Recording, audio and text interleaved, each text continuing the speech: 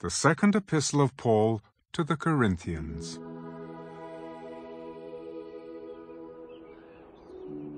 Greetings from Paul, an apostle of Jesus Christ by the will of God, and from Timothy our brother, to the church of God which is at Corinth, with all the saints who are in all Achaia.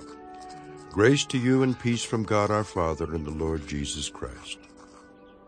Blessed be the God and Father of our Lord Jesus Christ, the Father of mercies and God of all comfort, who comforts us in all our tribulation, that we may be able to comfort those who are in any trouble, with the comfort with which we ourselves are comforted by God. For as the sufferings of Christ abound in us, so our consolation also abounds through Christ. Now if we are afflicted, it is for your consolation and salvation, which is effective for enduring the same sufferings which we also suffer. Or if we are comforted, it is for your consolation and salvation. And our hope for you is steadfast, because we know that as you are partakers of the sufferings, so also you will partake of the consolation. For we do not want you to be ignorant, brethren, of our trouble which came to us in Asia, that we were burdened beyond measure, above strength, so that we despaired even of life. Yes, we had the sentence of death in ourselves, that we should not trust in ourselves, but in God who raises the dead, who delivered us from so great a death, and does deliver us, in whom we trust that he will still deliver us, you also helping together in prayer for us, that thanks may be given by many persons on our behalf for the gift granted to us through many. For our boasting is this, the testimony of our conscience, that we conducted ourselves in the world in simplicity and godly sincerity, not with fleshly wisdom, but by the grace of God, and more abundantly toward you. For we are not writing any other things to you than what you read or understand.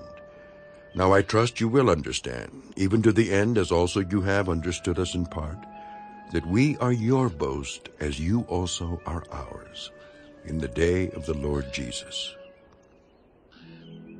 And in this confidence I intended to come to you before, that you might have a second benefit, to pass by way of you to Macedonia, to come again from Macedonia to you, and be helped by you on my way to Judea.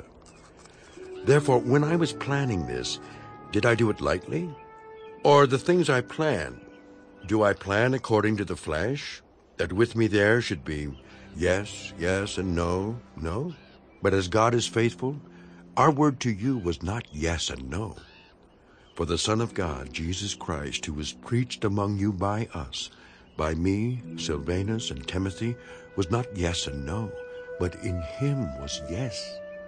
For all the promises of God in him are yes, and in him amen, to the glory of God through us. Now he who establishes us with you in Christ and has anointed us is God, who also has sealed us and given us the Spirit in our hearts as a guarantee. Moreover, I call God as witness against my soul, that to spare you I came no more to Corinth. Not that we have dominion over your faith, but are fellow workers for your joy, for by faith you stand.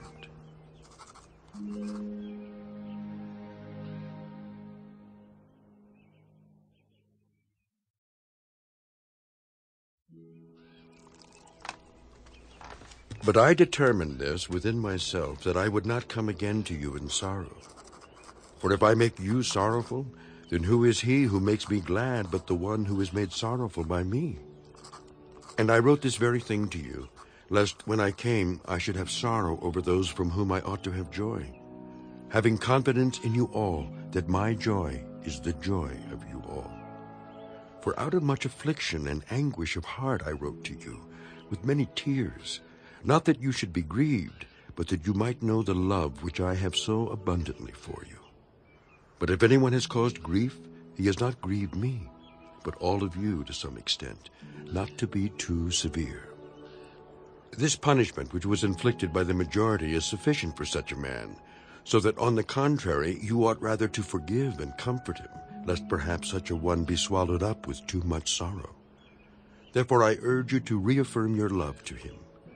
For to this end I also wrote, that I might put you to the test whether you are obedient in all things. Now, whom you forgive anything, I also forgive. For if indeed I have forgiven anything, I have forgiven that one for your sakes in the presence of Christ, lest Satan should take advantage of us, for we are not ignorant of his devices.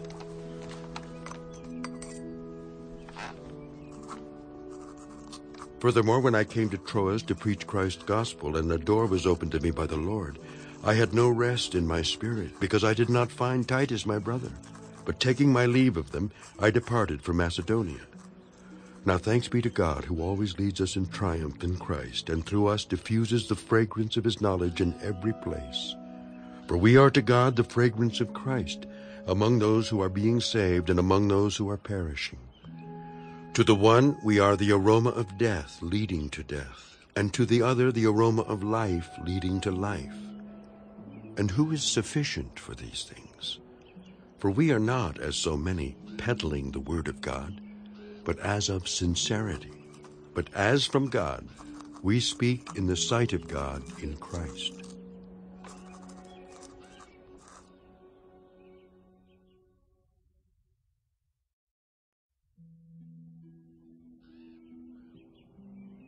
Do we begin again to commend ourselves? Or do we need, as some others, epistles of commendation to you or letters of commendation from you? You are our epistle written in our hearts, known and read by all men. Clearly, you are an epistle of Christ, ministered by us, written not with ink, but by the Spirit of the living God, not on tablets of stone, but on tablets of flesh, that is, of the heart. And we have such trust through Christ toward God. Not that we are sufficient of ourselves to think of anything as being from ourselves, but our sufficiency is from God, who also made us sufficient as ministers of the new covenant, not of the letter, but of the Spirit. For the letter kills, but the Spirit gives life. But if the ministry of death, written and engraved on stones, was glorious, so that the children of Israel could not look steadily at the face of Moses because of the glory of his countenance, which glory was passing away, how would the ministry of the Spirit not be more glorious? For if the ministry of condemnation had glory, the ministry of righteousness exceeds much more in glory. For even what was made glorious had no glory in this respect, because of the glory that excels. For if what is passing away was glorious, what remains is much more glorious. Therefore, since we have such hope, we use great boldness of speech, unlike Moses, who put a veil over his face so that the children of Israel could not look steadily at the end of what was passing away.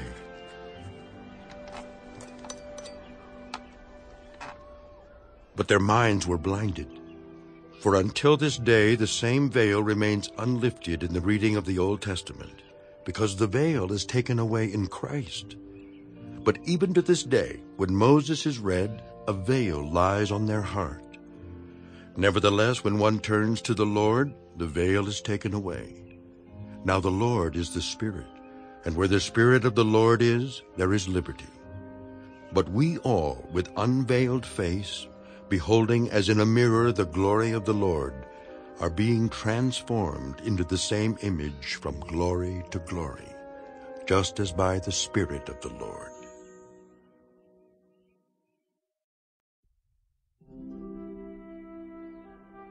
Therefore, since we have this ministry, as we have received mercy, we do not lose heart, but we have renounced the hidden things of shame, not walking in craftiness, nor handling the word of God deceitfully, but by manifestation of the truth, commending ourselves to every man's conscience in the sight of God.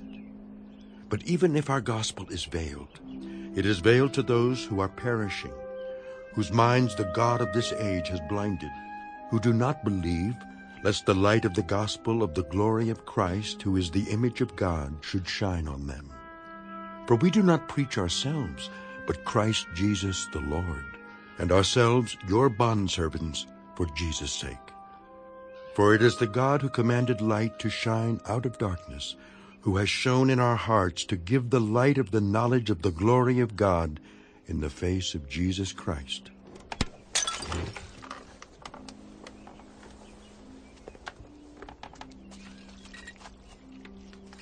But we have this treasure in earthen vessels, that the excellence of the power may be of God and not of us.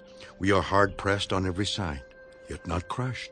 We are perplexed, but not in despair, persecuted, but not forsaken, struck down, but not destroyed, always carrying about in the body the dying of the Lord Jesus, that the life of Jesus also may be manifested in our body. For we who live are always delivered to death for Jesus' sake, that the life of Jesus also may be manifested in our mortal flesh. So then death is working in us, but life in you. And since we have the same spirit of faith, according to what is written, I believed and therefore I spoke, we also believe and therefore speak, knowing that he who raised up the Lord Jesus will also raise us up with Jesus, and will present us with you. For all things are for your sakes, that grace, having spread through the many, may cause thanksgiving to abound to the glory of God. Therefore we do not lose heart. Even though our outward man is perishing, yet the inward man is being renewed day by day. For our light affliction, which is but for a moment, is working for us a far more exceeding and eternal weight of glory, while we do not look at the things which are seen, but at the things which are not seen. For the things which are seen are temporary, but the things which are not seen are eternal.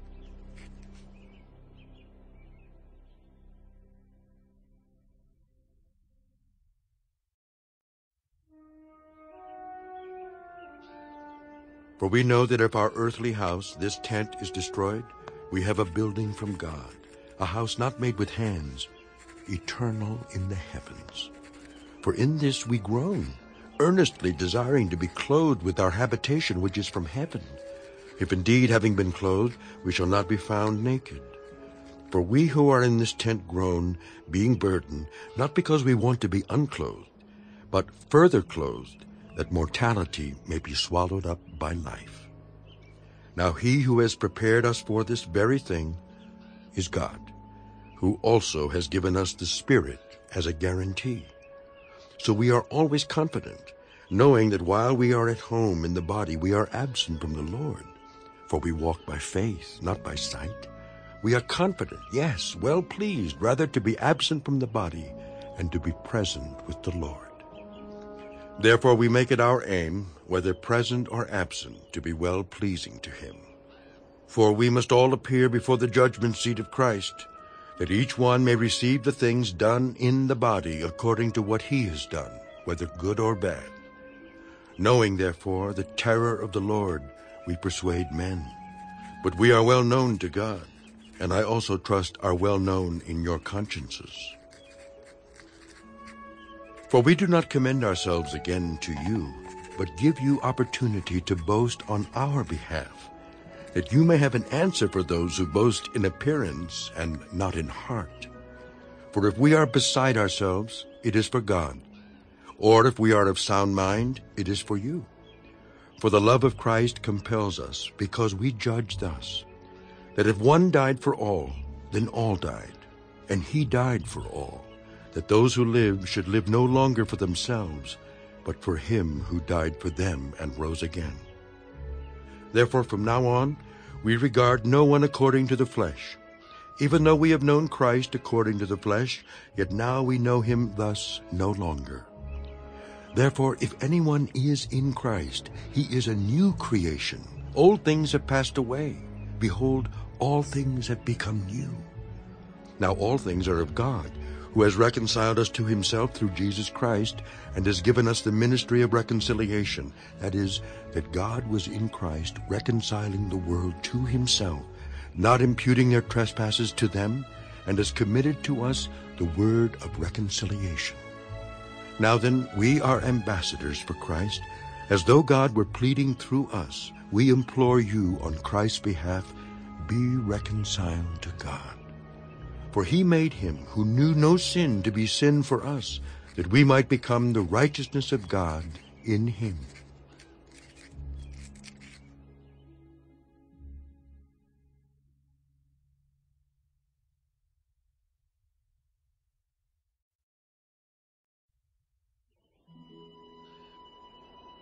We then, as workers together with him, also plead with you not to receive the grace of God in vain.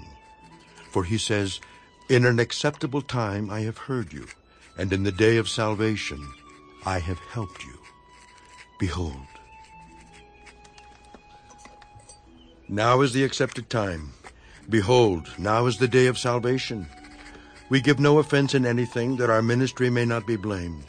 But in all things we commend ourselves as ministers of God, in much patience, in tribulations, in needs, in distresses, in stripes, in imprisonments, in tumults, in labors, in sleeplessness, in fastings, by purity, by knowledge, by long-suffering, by kindness, by the Holy Spirit, by sincere love, by the word of truth, by the power of God, by the armor of righteousness on the right hand and on the left, by honor and dishonor, by evil report and good report, as deceivers and yet true, as unknown and yet well known, as dying and behold, we live, as chastened and yet not killed, as sorrowful yet always rejoicing, as poor yet making many rich, as having nothing and yet possessing all things.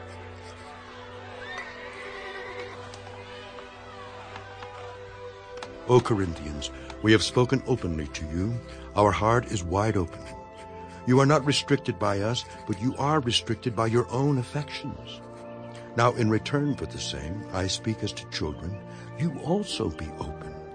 Do not be unequally yoked together with unbelievers. For what fellowship has righteousness with lawlessness? And what communion has light with darkness? And what accord has Christ with Belial? Or what part has a believer with an unbeliever?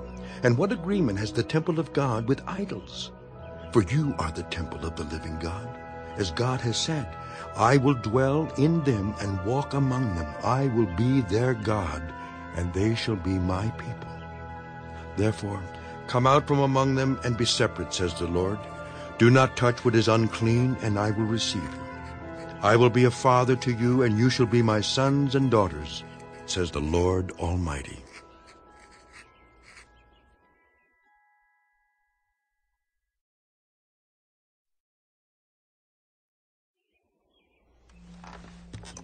Therefore, having these promises, beloved, let us cleanse ourselves from all filthiness of the flesh and spirit, perfecting holiness in the fear of God.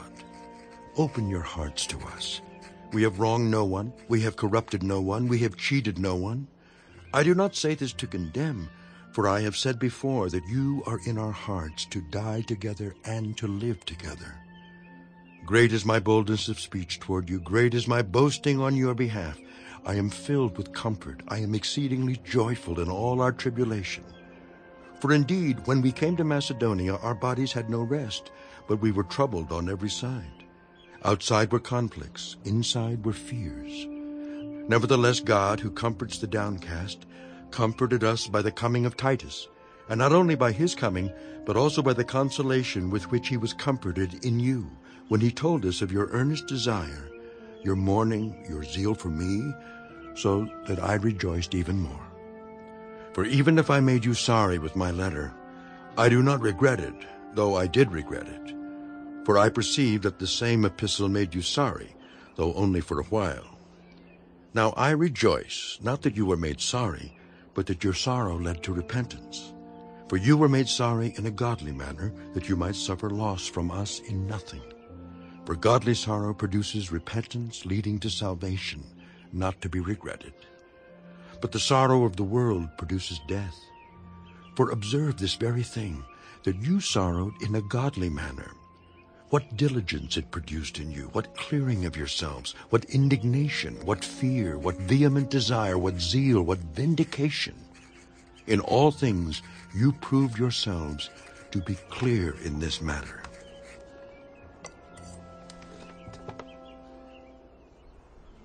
Therefore, although I wrote to you, I did not do it for the sake of him who had done the wrong, nor for the sake of him who suffered wrong, but that our care for you in the sight of God might appear to you. Therefore we have been comforted in your comfort, and we rejoiced exceedingly more for the joy of Titus, because his spirit has been refreshed by you all. For if in anything I have boasted to him about you, I am not ashamed. But as we spoke all things to you in truth, even so our boasting to Titus was found true. And his affections are greater for you, as he remembers the obedience of you all, how with fear and trembling you received him. Therefore I rejoice that I have confidence in you in everything.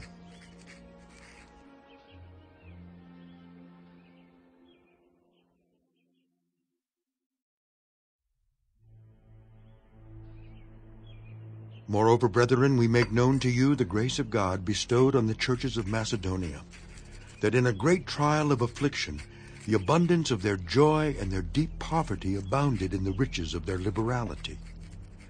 For I bear witness that according to their ability, yes, and beyond their ability, they were freely willing, imploring us with much urgency that we would receive the gift and the fellowship of the ministering to the saints. And not only as we had hoped, but they first gave themselves to the Lord, and then to us by the will of God. So we urge Titus that as he had begun, so he would also complete this grace in you as well. But as you abound in everything, in faith, in speech, in knowledge, in all diligence, and in your love for us, see that you abound in this grace also. I speak not by commandment, but I am testing the sincerity of your love by the diligence of others. For you know the grace of our Lord Jesus Christ, that though he was rich, yet for your sakes he became poor, that you, through his poverty, might become rich. And in this I give advice. It is to your advantage not only to be doing what you began and were desiring to do a year ago, but now you also must complete the doing of it, that as there was a readiness to desire it, so there also may be a completion out of what you have. For if there is first a willing mind, it is accepted according to what one has, and not according to what he does not have. For I do not mean that others should be eased and you burdened, but by an equality, that now at this time your abundance may supply their lack, that their abundance also may supply your lack, that there may be equality. As it is written, he who gathered much had nothing left over, and he who gathered little had no lack. But thanks be to God who puts the same earnest care for you into the heart of Titus. For he not only accepted the exhortation, but being more diligent, he went to you of his own accord. And we have sent with him the brother, whose praise is in the gospel throughout all the churches, and not only that, but who was also chosen by the churches to travel with us with this gift, which is administered by us to the glory of the Lord himself, and to show your ready mind. Avoiding this, that anyone should blame us in this lavish gift which is administered by us, providing honorable things, not only in the sight of the Lord, but also in the sight of men. And we have sent with them our brother, whom we have often proved diligent in many things, but now much more diligent, because of the great confidence which we have in you.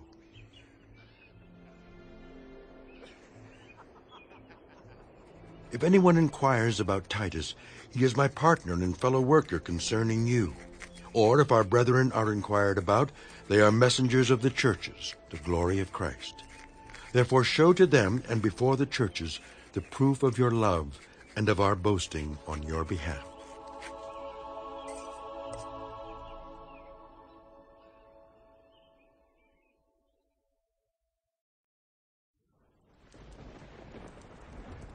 Now concerning the ministering to the saints, it is superfluous for me to write to you, for I know your willingness, about which I boast of you to the Macedonians, that Achaia was ready a year ago, and your zeal has stirred up the majority.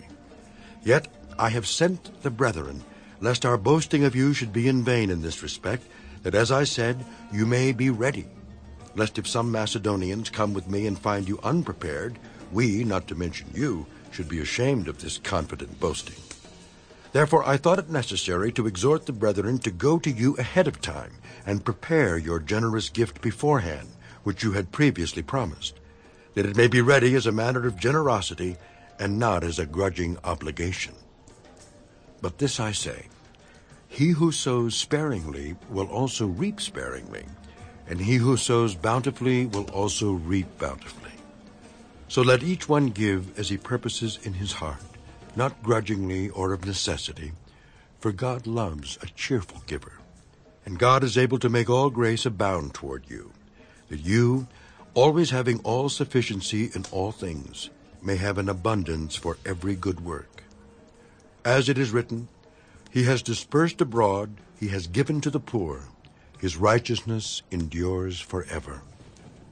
Now may He who supplies seed to the sower and bread for food supply and multiply the seed you have sown and increase the fruits of your righteousness, while you are enriched in everything for all liberality, which causes thanksgiving through us to God.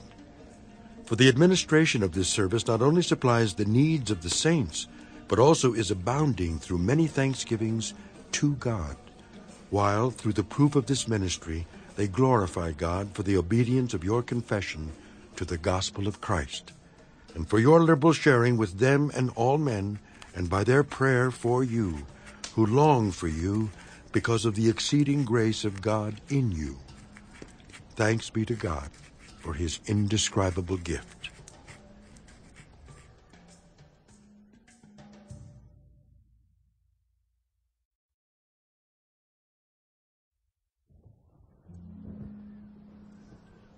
Now I, Paul, myself am pleading with you by the meekness and gentleness of Christ, who in presence am lowly among you, but being absent am bold toward you. But I beg you that when I am present, I may not be bold with that confidence by which I intend to be bold against some, who think of us as if we walked according to the flesh. For though we walk in the flesh, we do not war according to the flesh.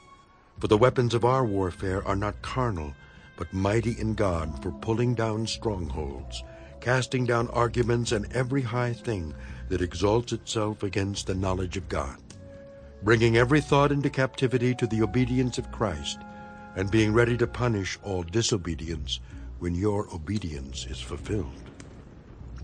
Do you look at things according to the outward appearance? If anyone is convinced in himself that he is Christ's, let him again consider this in himself, that just as he is Christ's, even so we are Christ's. For even if I should boast somewhat more about our authority, which the Lord gave us for edification and not for your destruction, I shall not be ashamed, lest I seem to terrify you by letters. For his letters, they say, are weighty and powerful, but his bodily presence is weak, and his speech contemptible.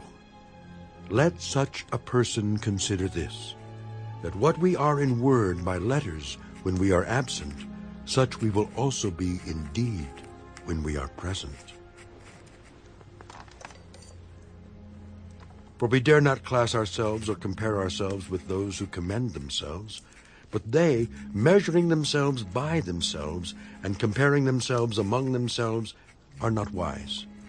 We, however, will not boast beyond measure, but within the limits of the sphere which God appointed us, a sphere which especially includes you.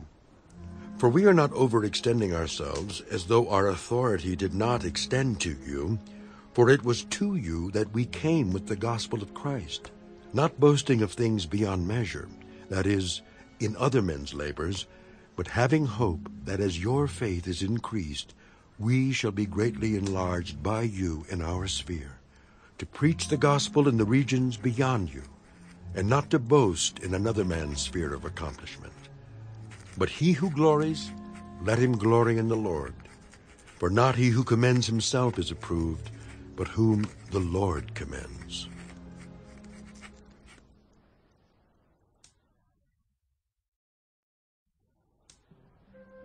Oh, that you would bear with me in a little folly, and indeed you do bear with me. For I am jealous for you with godly jealousy. For I have betrothed you to one husband, that I may present you as a chaste virgin to Christ.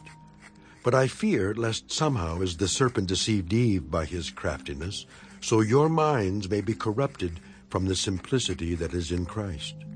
For if he who comes preaches another Jesus whom we have not preached, or if you receive a different spirit which you have not received, or a different gospel which you have not accepted, you may well put up with it.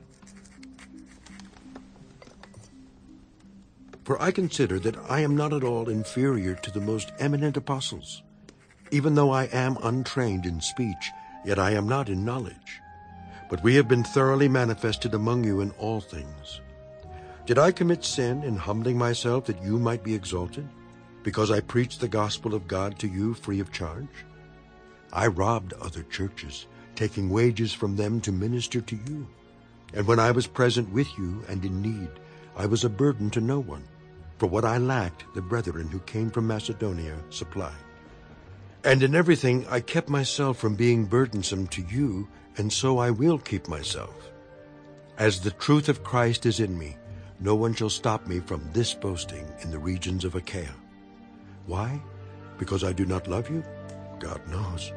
But what I do, I will also continue to do, that I may cut off the opportunity from those who desire an opportunity to be regarded just as we are in the things of which they boast.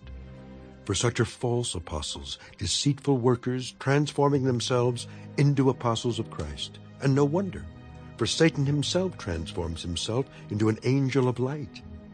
Therefore it is no great thing if his ministers also transform themselves into ministers of righteousness, whose end will be according to their works. I say again, let no one think me a fool. If otherwise, at least receive me as a fool, that I also may boast a little. What I speak not according to the Lord, but as it were foolishly, in this confidence of boasting. Seeing that many boast according to the flesh, I also will boast. For you put up with fools gladly, since you yourselves are wise. For you put up with it if one brings you into bondage, if one devours you, if one takes from you, if one exalts himself, if one strikes you on the face. To our shame, I say that we were too weak for that. But in whatever anyone is bold, I speak foolishly. I am bold also.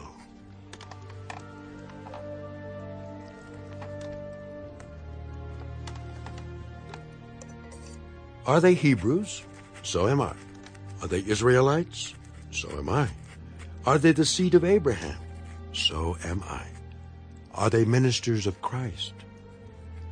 I speak as a fool. I am more. In labors more abundant, in stripes above measure, in prisons more frequently, in deaths often. From the Jews 5 times I received 40 stripes minus 1. 3 times I was beaten with rods. Once I was stoned. 3 times I was shipwrecked. A night and a day I have been in the deep, in journeys often, in perils of waters, in perils of robbers, in perils of my own countrymen, in perils of the Gentiles, in perils in the city, in perils in the wilderness, in perils in the sea, in perils among false brethren, in weariness and toil, in sleeplessness often, in hunger and thirst, in fastings often, in cold and nakedness. Besides the other things, what comes upon me daily, my deep concern for all the churches. Who is weak, and I am not weak? Who is made to stumble, and I do not burn with indignation? If I must boast, I will boast in the things which concern my infirmity. The God and Father of our Lord Jesus Christ, who is blessed forever, knows that I am not lying. In Damascus, the governor, under Aretas the king, was guarding the city of the Damascenes with a garrison, desiring to arrest me. But I was let down in a basket through a window in the wall and escaped from his hands.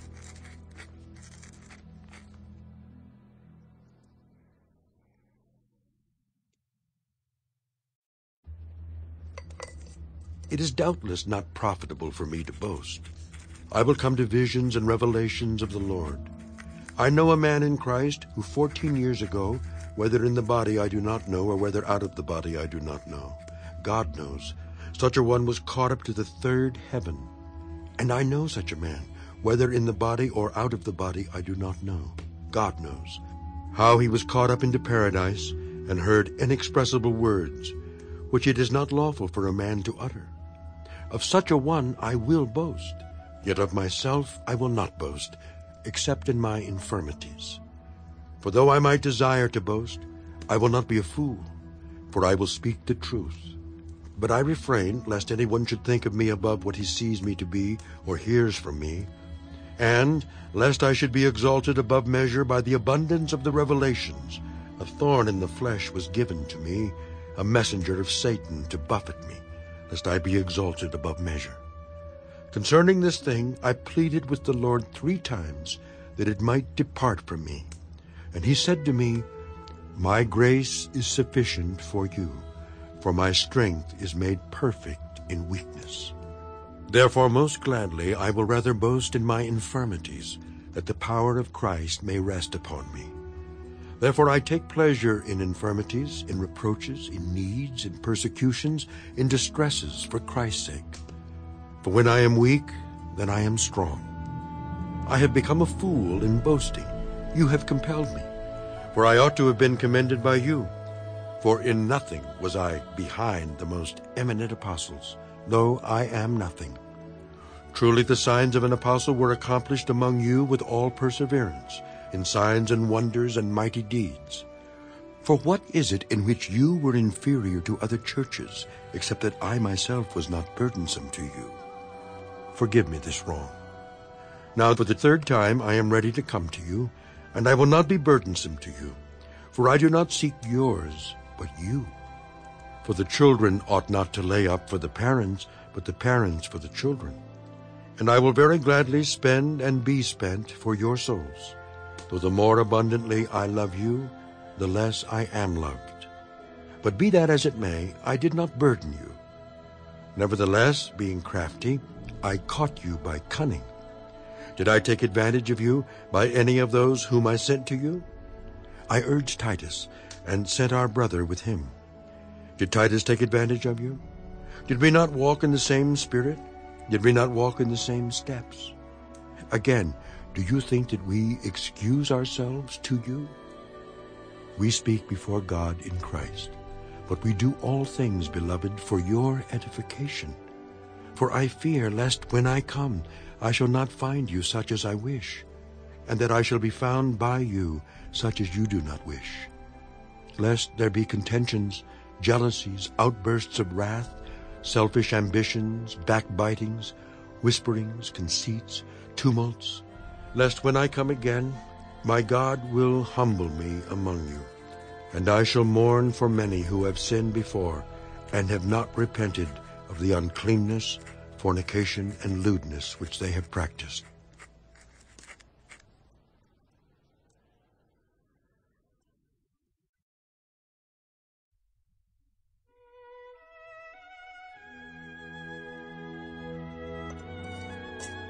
This will be the 3rd time I am coming to you.